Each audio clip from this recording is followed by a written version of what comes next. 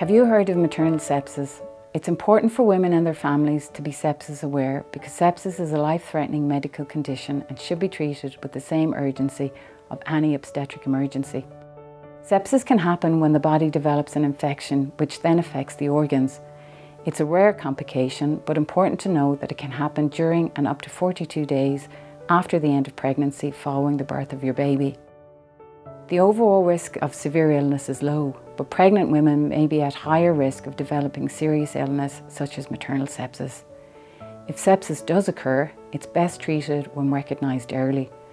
That is why it's important to recognise the signs. So signs of infection against signs of sepsis. With infection, your temperature may be very high or very low.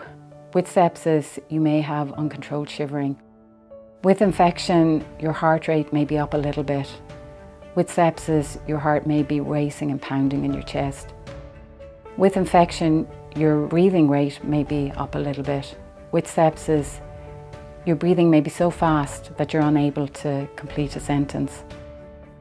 With infection, you might be a little bit fatigued.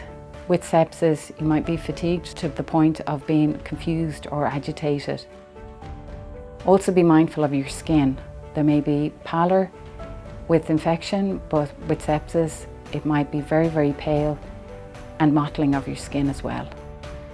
It's also important to be aware of you passing urine. If you haven't passed urine in the last 12 hours or you even feel that you don't need to, that could be an important sign of sepsis. If you have an infection which is getting worse and you think any of the signs of sepsis are present, you should get urgent medical help from your GP, midwife, maternity unit, out-of-hours service or local emergency department. It's important not to wait for a GP surgery to open. Go straight to the local hospital. Tell them the part of the body that is affected. Ask, could this be sepsis? If you suspect sepsis, seek urgent medical help.